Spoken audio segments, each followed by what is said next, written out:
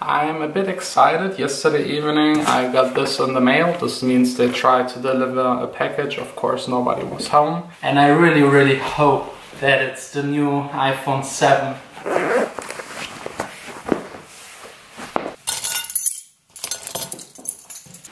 Okay, let's go.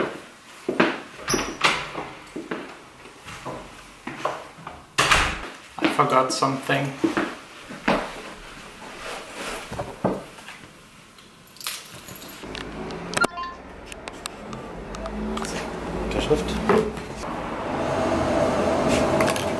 Okay. Besten Dank. This definitely doesn't look like the iPhone.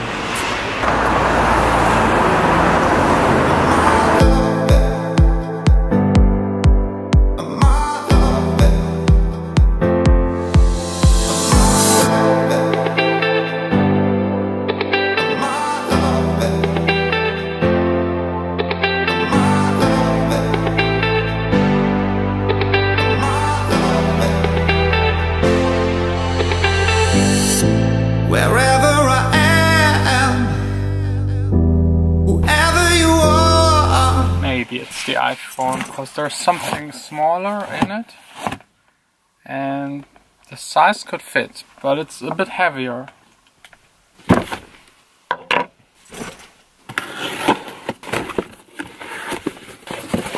Okay, this is probably the most boring thing I ever received in a package. It's a birthday present for someone that I ordered 2 weeks ago and now it showed up. Okay. Today I have to hurry up a bit. Vanessa's parents are coming later for dinner. I need to go grocery shopping and prepare the dinner, so I might only have 6 to 7 hours here today in the studio, which isn't the biggest problem. I think I'm working anyways way too much in front of the computer. You know, I think I asked you 2 vlogs ago how much time you spend on the computer, and most people answered something around 4 hours. Let's see how many hours I actually spend a day in front of my computer. I have a program that counts the hours you're using the computer, and it counts back to the very first day when I bought the computer around, I think, 2 years and 11 months ago. And I got right now 8,971 hours. That's totally crazy. 8,971 hours within 35 months. That's 256 hours a month, 64 hours a week, or a bit more than 9 hours a day. And that is on average for all of the days in almost the past 3 years. So that's really a lot. If you factor in the 1 day a week where I'm trying not to work, plus the vacations I had, this number is even higher for the days I'm actually in the studio. I don't really use the computer for private things. I would say 90% of it is really work, and the rest is probably editing these videos daily.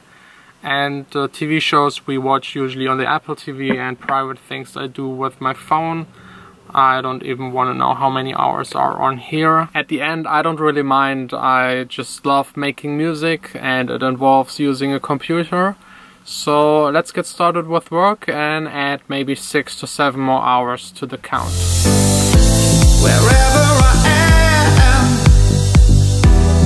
wherever you are, you kindle the light on my soul. It's all about love.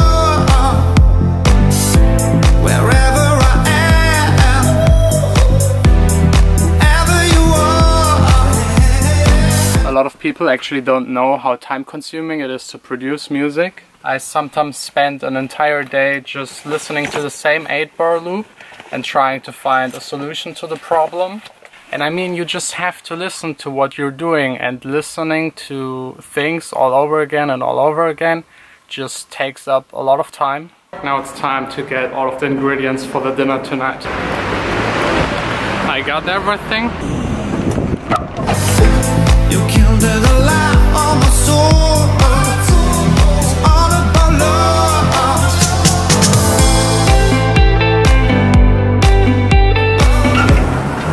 I'm just a little bit late, which wouldn't be a problem if Vanessa didn't forget her keys.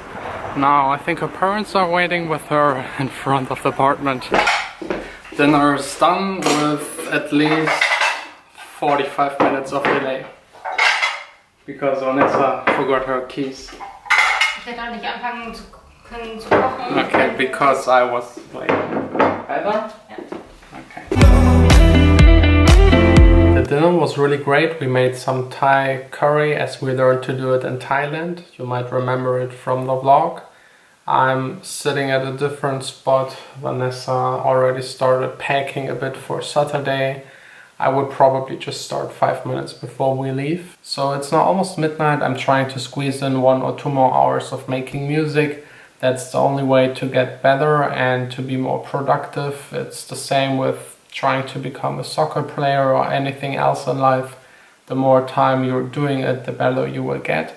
And you also have to keep in mind that there are a million of other people out there that want to achieve the same thing. And if they just spend more time practicing, they will be just one step further than you. So you have to try to keep up, and the only way to do it is to spend as much time as possible.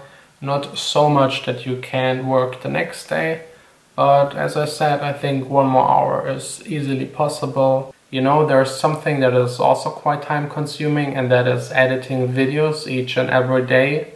It's almost the same as with the music, where you have to listen to it to fully understand it.